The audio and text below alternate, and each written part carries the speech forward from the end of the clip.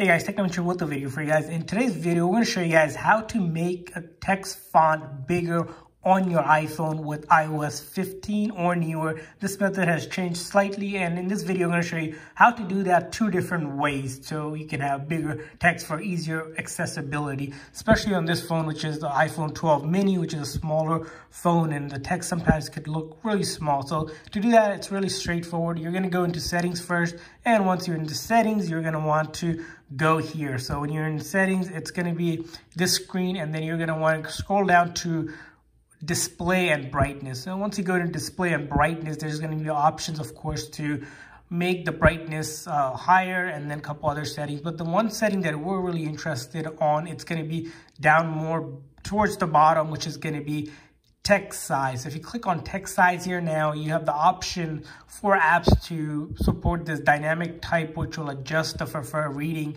text that you have. By default, it's going to be mid right here. Now, if you want to make it bigger, you can just simply slide this over. So there's a slider here, and then you can get the highest size possible. Again, this is going to be easy if you need it for accessibility. Now, if you go back, you'll see all these texts are bigger now, probably much easier to read. Again, that's going to be going into text size here, and then you can adjust it back and forth. You can also make it really small depending on what you prefer, but that's going to be the way to do it. Along with that, you can also make text bold. So if you want the font to really stand out, if you're having issues, for example, not seeing the text really well, you might also want to adjust that as well. And the other way to do this is going to be, if you want to turn it on and off, let's say for some reason, you can also set this as part of a control center option. So if you go into settings again, and this time in the control center option, you can go down here where it says text size. You can add that. Now, what that will do is, in your control center, give you an option to make text bigger, and you can